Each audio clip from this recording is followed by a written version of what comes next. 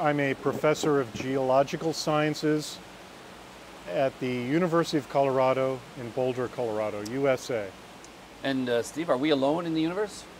So the question is, are we alone in the universe? The first blush response to that is, well, it depends on what you mean by we. Okay, what do you mean by we? Well, we can begin by asking ourselves if we means life in this case. Do we have other living things, biological entities outside of the Earth, elsewhere in our galaxy, in our universe? I would say the answer is probably yes, given the history of the universe. So wait, you think we, the life forms on Earth, are the only life forms in the universe? Is that what you just said? Let me go back. Okay. Saying that I'd like to think that given all of the stars and planets and galaxies and so on that are out there, that we cannot be alone. We as in life forms. You'd like to think. That means you wish that, but what about the evidence? Well, there is no evidence. There is no evidence for life outside of the Earth. Okay. People have presented some evidence. It has failed a number of tests, at least in the Martian example.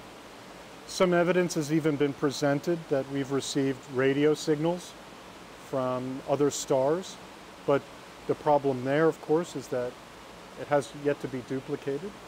So as far as I know, there is no evidence that there is life outside of the Earth.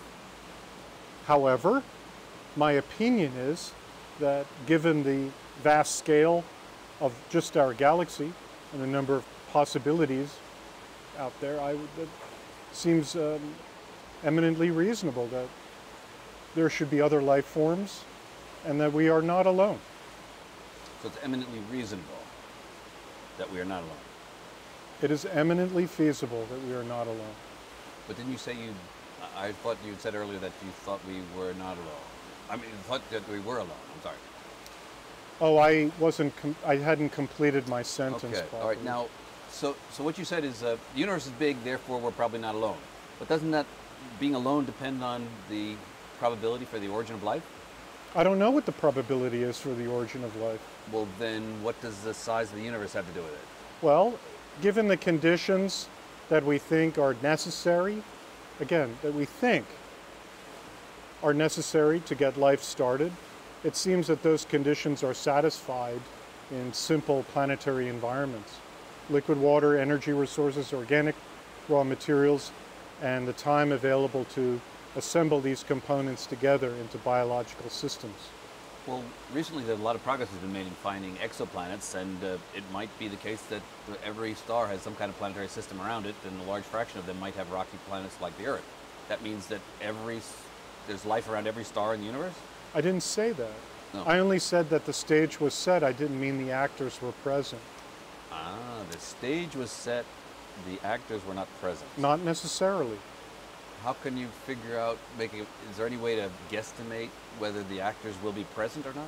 Well, the first approach, of course, to look for whether or not the actors, meaning biological systems, are present on planets around other stars, is to look for changes, patterns. One thing I like to think about is the analogy of an anthill next to a freeway. I mean, do the ants know that the freeway is there? Well, if they are clever ants, they might detect changes in, say, the vibration over the course of time associated with increases and decreases in traffic, and that there's some pattern there. We may expect that when life is present, unexpected patterns emerge. One of these may be present in gas composition of atmospheres. That's a popular one. In searching for evidence of life and planets around other stars, you may consider that an abundance of gases outside of thermodynamic equilibrium, such as free oxygen, abundant free oxygen, would be some indicator that can be used to argue that oxygenic photosynthetic life was modulating the composition of the atmosphere of that planet. Another, of course, would be radio signals that show some kind of complex, maybe even repeating pattern, or a pattern that follows some kind of mathematical law. Okay. Have you ever seen a UFO? Yes. And when? Give me the details. Well, it's the pure definition of UFO, an unidentified flying object. I was about 15 years old, camping on the shoreline of Acadia National Park in the state of Maine. And I noticed that there was a light over the water, and when I looked up, I saw a tumbling, flaming object over the water. I was, of course, perplexed by this, but at 15, I knew enough that if it was present and I observed it, there has to be a physically plausible meaning for this observation that I made. I don't think I was hallucinating. And I've concluded now in my adulthood that it was a fireball, a kind of meteoroid. Rather than methane gas on a swamp or something? No, this was over the ocean. Oh. So this wasn't a will-o-wisp or one of those things. So what do you know? What do you know about aliens? I don't know anything about aliens. Okay. Except what I read in science fiction and I dream up in my own imagination. So what is life? I'm not sure what life is. I embrace this attitude that we're only beginning to understand something about the properties of life. The origin of life itself is one of the most complex problems in science. It's one of the greatest problems in science, kind of like what is gravity? I mean, we can observe it, we can describe its behavior. We're just not sure what it is. So I wonder if we even have the vocabulary to describe the complexity of life. Do you think we need a definition of life? Definitions provide a useful guide that you can use to direct your energies focused on improving your answer, but there's a big problem there. And the problem is a philosophical problem, obviously, that if you have a definition for something, well, how accurate is that definition? How close is the definition to the truth? If you define 2 as a quantity being equal to 1 plus 1, well, one can define that, but it's difficult to imagine how 2 separate entities can be joined somehow to create a new entity called 2. And I think the problem of life is infinitely more complex than that simple logic problem. What do we know about the origin of life on this planet? I like to say that we who study the origin of life take several approaches to it, working with present life forms and then trying to work our way back to less and less complicated things to give us an idea of the original nature of life. Or we start with what we think were the beginning ingredients, assemble them somehow, and model their evolution. But these 2 approaches have one thing in common, is that it's all past tense. Because these events occurred in the past, we have a different impression of them. It's different from interpreting what will happen in the future. If I say, all right, well, what's going to happen tomorrow? I'm not sure, but I think the sun is going to rise and set, apparently, with the spin of the earth, and that I'll have breakfast, lunch, and dinner. That's my expectation, but it's filled with unknown.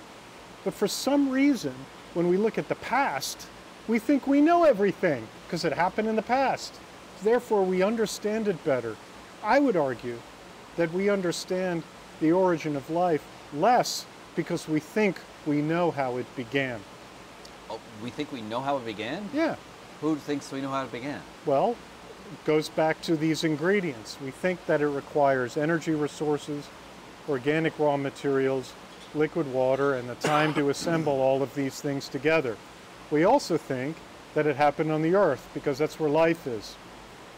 What if none of those things are true? Oh wait, that life does not need those ingredients, Correct. and it happens somewhere else. It happens somewhere Yes. else. Okay, and how plausible is that?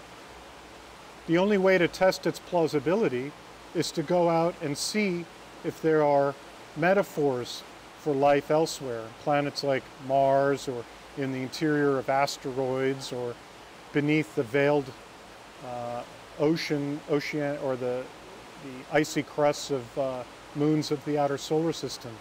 Because if you go to any one of those other places, and if you find a hint or an echo of life, and its chemistry is somewhat different from ours, one might say that we know even less about how life began, because it turns out that there's a panoply of ways to arrive at a similar answer.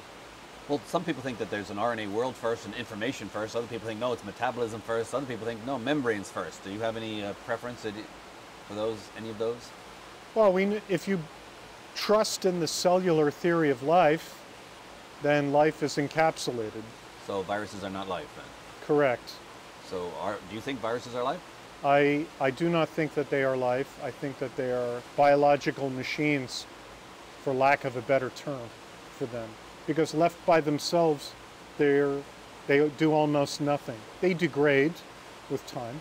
Isn't that the same as a RNA world? There are no cells The RNA there. world, we don't know if there are cells or not. It's difficult to imagine a naked gene planet. The cells, in place of the cells, RNA could be adsorbed to a mineral surface.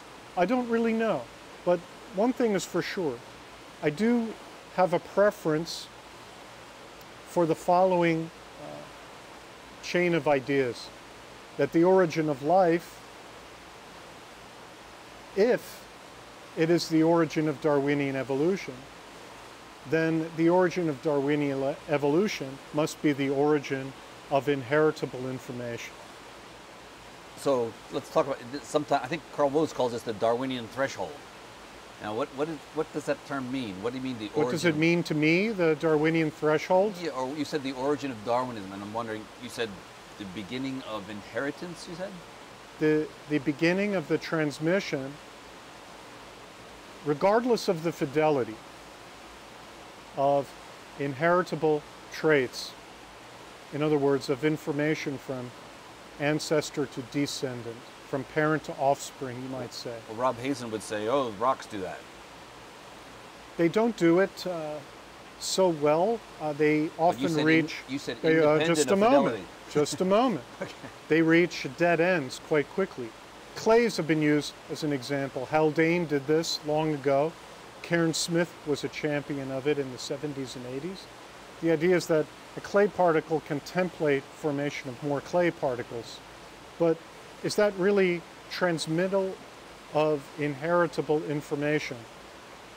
Well, what's different about it, of course, is that going back to this threshold of Darwinism, the idea, however Aristotelian that it is, start simple and work to complexity. The idea is that chemical evolution would eventually transition to Darwinian or biological evolution. And the way I view the RNA world is that it's a transition time between this pre-RNA world and then the DNA peptide world that we have. So is there life in an RNA world? Yes. But not viruses?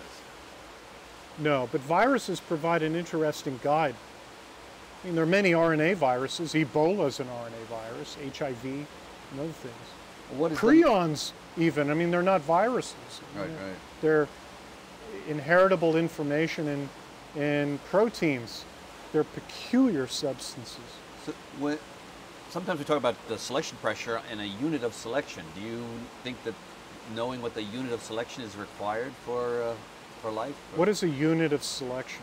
I guess whatever is being either survives or not, whatever can leave more offspring or not. I see. So let's imagine a pool of proto-organisms that are simple, and therefore they are plastic in their genomes In other words, their simple genomes are similar to one another such that they can exchange in a primitive form of lateral gene transfer with one another. Well, in such a pool, a new selection pressure, if it would appear, would cause a kind of catastrophe to this pool. What's an interesting fact about catastrophe, of course, is that in the wake of catastrophe, we find new systems emerge, and occasionally these systems emerge with greater complexity than in the parent system. Okay. So one can imagine in a pool of plastic proto-RNAs, in a simple genomic pool, that a very strong selection pressure comes along, much like Darwin's finches, and soon afterwards one finch species gives rise to 14 based on the individual requirements of the ecological niches inhabited by these organisms. In principle, I can, in my mind, apply this to these primitive organisms.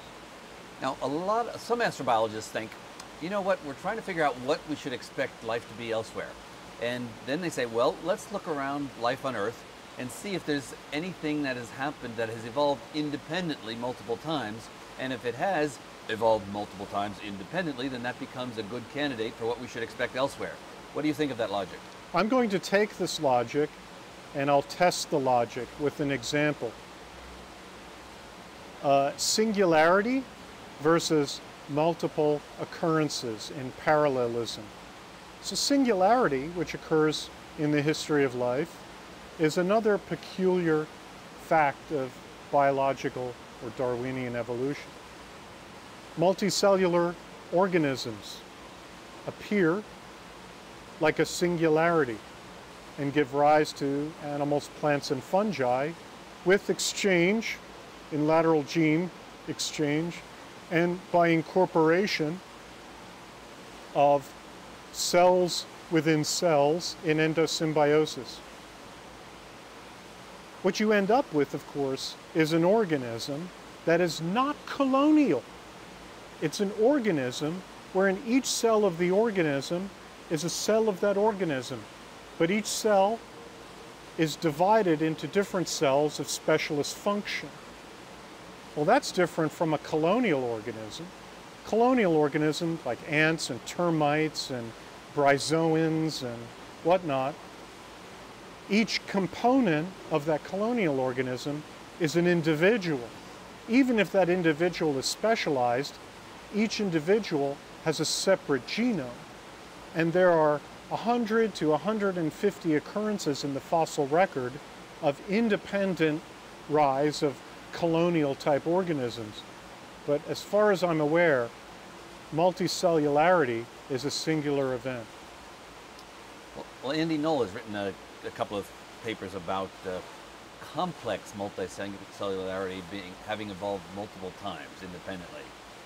And I guess in general, though, do you think that's a good technique to look around to try to find things that are evolved independently and then say, oh, that's a good candidate for elsewhere? Well, complex multicellularity is just another way of saying that you've already crossed over the threshold of making a multicellular organism, an individual composed of cells of that individual with specialized function. Now, with that basis, then one creates new ecological niches and fills them in a flowering of diversity. But that's not independence, though.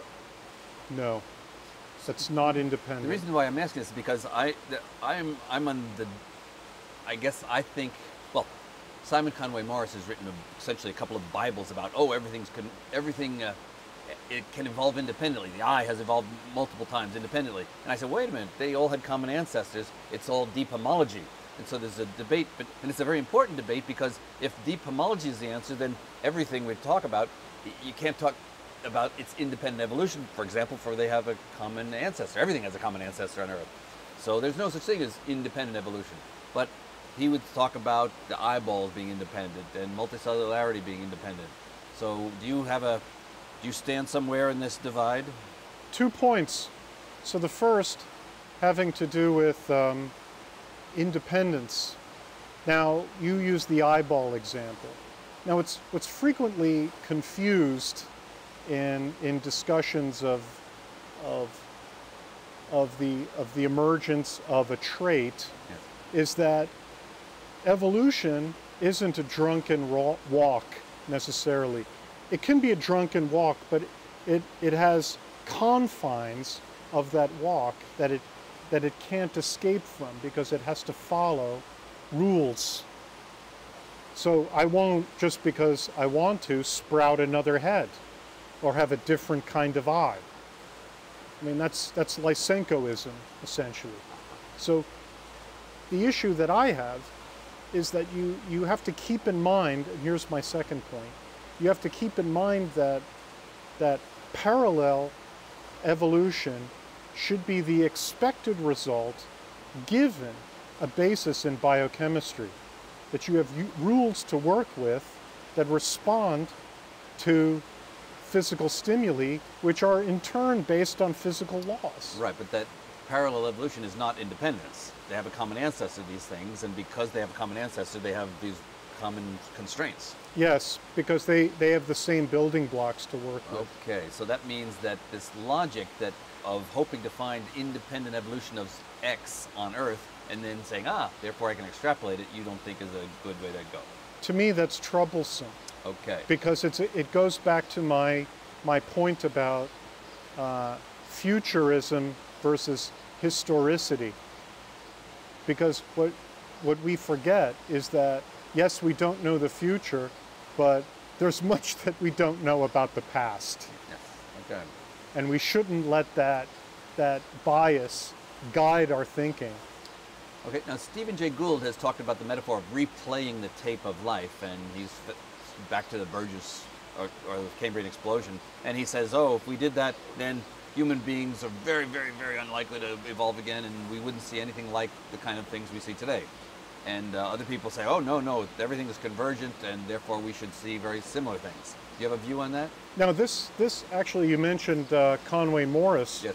I'm familiar with his views yes. on that, which are at odds with that espoused by Gould. Yes, very much so. Well, there are, as you know, life has consistently followed the advice of the famous baseball player and Yankees manager of American baseball legend, Yogi Berra, who said, when you get to the fork in the road, take it. So life takes forks in the evolutionary road. In other words, that road is defined by changes in the conditions of the planet over the course of geologic time, sprinkled with stochastic effects, such as where the continents happen to be configured at any particular point in time, which governs climate, which governs the carbon dioxide cycle, which then governs the oxygen cycle. And then occasionally you get whacked by a meteor that eradicates the dominant animal life of the planet at that time. So rewinding the tape back just 200 million years and running it forward without the Cretaceous Paleogene impact, I am certain that you and I would not be having this conversation today with this so-called modern technology. And it's unclear to me that whether mammals would be dominant at all, and why not birds? Well, how about the idea of intelligence? Would intelligence evolve again? Would telescopes be reinvented? Would intelligence have evolved again? Human-like intelligence that can make telescopes and microscopes and science. So intelligence that's technological in its expression. Yeah. Because one can imagine a water world with intelligent whale-like things singing to one another in complex harmony. And doesn't even have to imagine. And yes, except our whale-like things, called whales, on this planet don't seem to have a tremendous amount of information content in their songs. Analysis has shown this. Indeed, even if the songs are informative to whales and are maybe perhaps even entertaining to them, there doesn't seem to be many bits or bytes in there. But given that, a technological civilization, in my mind, requires that you harness chemical energy in the form of fire. You have to be able to smelt metals, you have to be able to build electrical circuits, and finally construct micro minds called computers that help you solve problems and build more and more powerful telescopes and better instruments for communicating with one another. You think that would evolve? I would say what gave rise to us, if we were to stick with the bias of our single sample and keeping in mind the genetic difference between Homo sapiens and, say, pan troglodytes, like bonobo chimpanzees, it's very, very small. It's something like less than 1.5%. That bonobos are interesting creatures, but they don't have much in the form of technology and culture. So I would say no. I would say that it goes back to this principle that I'm fond of these days, that in response to catastrophe, that the survivors or the surviving system gives rise to processes in many ways often more complicated than the progenitor. In the case of human history, the bottleneck in human population with climate change in Eastern Africa within about 130 to 170,000 years ago reduced our population to critically low numbers. And this compels me to think that the survivors of that were able to then acquire new means for adjusting to an enormously variable range of environments, from the savanna to the subarctic. And in their migrations, and in doing so, they met distant cousins in Homo erectus and Neanderthalensis and Florensis and others, the Denisovans and whatnot, for which we have almost no record, that those organisms, those proto-humans, as it were, they physically evolved to their environment.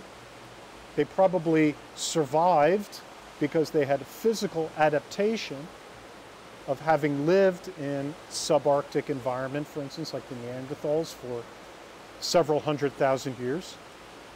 But what made Homo sapiens sapiens different, which I believe was in response to this bottleneck in the population in East Africa, for which the mitochondrial Eve is evidence of. But bottlenecks would be, I would assume, on every planet there that has some life on it, and but the difference here, are all there too. The difference here goes back to my chimpanzee example.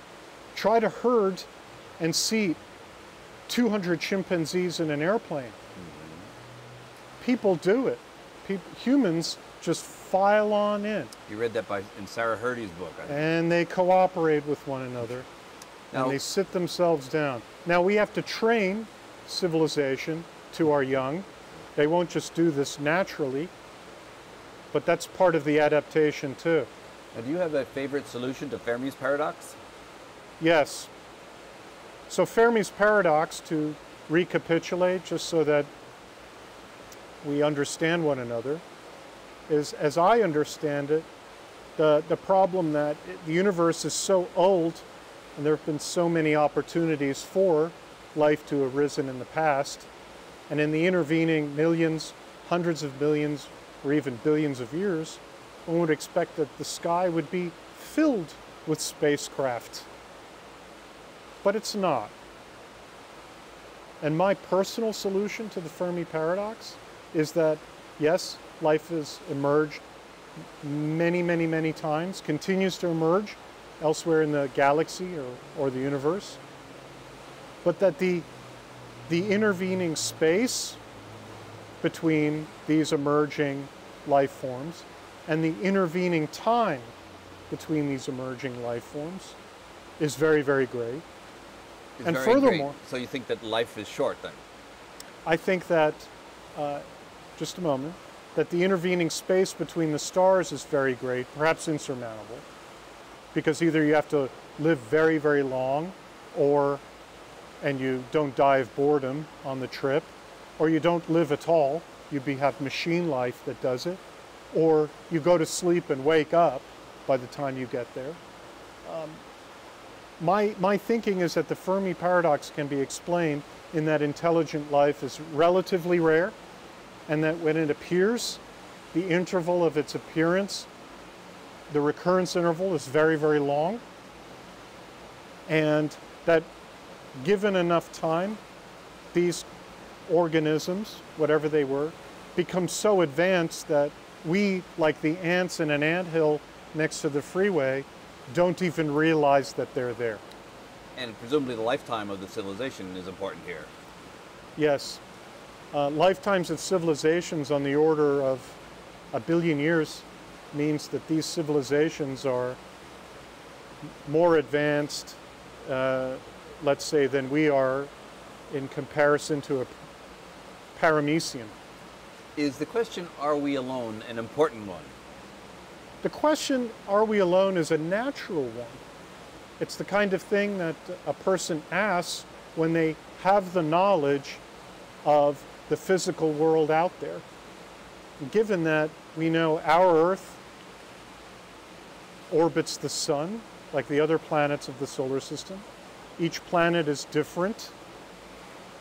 The only one that looks hospitable for life is the one that we're living on. But then now with the understanding that there are planets around other stars, and almost every star that we see in the sky has a planet around it, perhaps multiple planets, that the odds are very good that there's something Earth-like out there. So to me, the question, are we alone, is the ultimate challenge of looking at ourselves in the mirror. So is the unexamined life not worth living? How important is astrobiology? You seem to have studied astrobiology, and presumably because you're curious about your place in the universe. Has that made you a better person?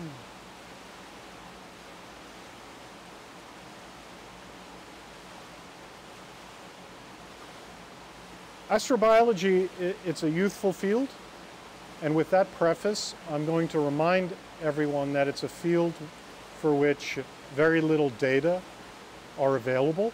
More data are forthcoming, but no data, no truth.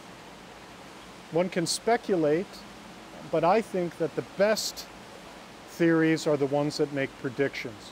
So the more we learn with an astrobiological focus that is interdisciplinary, that recognizes the overlap and interconnectedness of life with the origin of our planet, that understanding astrobiology is understanding life's context in the universe and the interaction between the biological and the non-biological physical chemical world. Is that a good thing? Does it make you a better person? It's an important thing. It's not a moral qualification for goodness, but I think what it does is it compels us to ask the question, well, if we're not alone, then are we still special? If we're not alone, are we still special? You think we need to be special? Yes. You need to feel special? Yes. Why? I like to think that my mind, which I've owned since I was born, which I've cultivated and grown with knowledge and experience and the love of my family and friends, makes me special. And I want to share knowledge and love with those who I care about. Are the trees behind you special, the bushes? Yes. So all life forms are special? It is. So humans are unique just like every other species? Yes. Okay, why should anyone care about astrobiology? because it's a new way of asking questions about ourselves that is purely within the scientific worldview. It doesn't require an invocation of a mythological worldview. Astrobiology is the study of life in the universe. And astrobiology's premise is that there is life elsewhere in the universe for us to explore for and, with hope, discover. Now, you've taught astrobiology, I presume, and what have been, in your experience, the students' biggest misconceptions about this field? A common misconception that I often encounter in office hours about halfway through the semester is that the student believes that I am trying to change a sacred worldview that they've been taught. And in doing so, I'm harming them. Often, and this happens every semester that I teach an astrobiology course to beginning students in college, often there's an existential crisis. And one in particular comes to mind early in my career as a professor. A student came in feeling very, very powerless in their ability to explain to their family members during a holiday weekend what it is that they've learned at college. Because they realized that what they had been told about the origin of life and about the Earth's place in the universe and the place of humanity in the universe had no factual basis. And the student, in their crisis, asked what I do. And I replied, I use it as a growth experience because it's part of growing up, is realizing that you're not the center of everything after all. You can be special because you're important to yourself and to others. And you can be a steward of these special life forms and this environment, this world that we live in, which I think we need to take very seriously. But you realize that, of course, we're not the center of everything.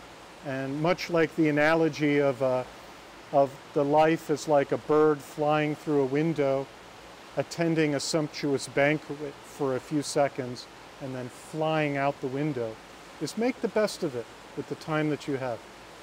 But surely there must be some legitimacy to the complaint that learning astrobiology undermines a religious worldview that they have held on to and was very important to them and to many people.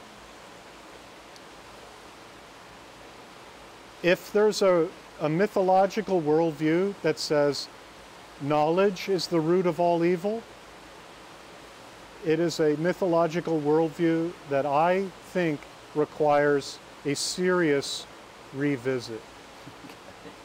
So do you have any advice for students who are thinking about becoming astrobiologists? Words of advice for young people in astrobiology. Question, and if you don't understand something, write it down. Make a list for yourself of things that you ought to learn. And there are people out there, many of them are very busy, but they'll take the time to spend the time with you, to share with you their experiences in the road to knowledge. And another thing, this is an important one. In astrobiology, like all other disciplines, whether music, art, engineering, what have you, is that you can be looking around you and see nothing. But keeping in mind that if you just change your perspective a little bit, maybe you'll see something new that no one has seen before. And most of what we've discovered is because people took the time to change their perspective. What kind of aliens would you like to find? Your emotional view on this. Forget about your rational head. What about your emotions? So I'm going to, maybe I'll put the ego aside for a minute and I'll invoke the id. I have to answer that question in the most honest way possible. So it's not about what I would like to find in terms of aliens, but I expect that if we do find technologically sophisticated aliens, that we will be horrified. Oh, right, but that's a kind of a rational response. I would have hoping for an emotional response. Maybe you could close your eyes and get in touch with your emotions and say, what your emotional side of you, most of you, I presume, what kind would you like to find? Your emotional That I would state. like, that I would be happiest to find? Yes, the happiest you want to. Okay, because my expectation is that what we will find will be so utterly horrifying. That's what you said. But to that was us. your rational part talking. I want your irrational, your emotional side. Explorers, You want to find aliens, explorers. not conquerors. Okay. Explorers, but not conquerors. Okay. Are we alone? No, Why? because the ingredients of life are commonplace in the universe. The universe has enough time to have assembled those ingredients together to make life forms, not just once. But ingredients are one thing, recipe is another. Maybe the recipe is really cockamamie, improbable. Maybe, Maybe. but that's just as likely as saying that the recipe is mundane and commonplace. So we as scientists have no way of evaluating how quirky or how common this recipe is? Not until we find another example. And we haven't found one yet. No.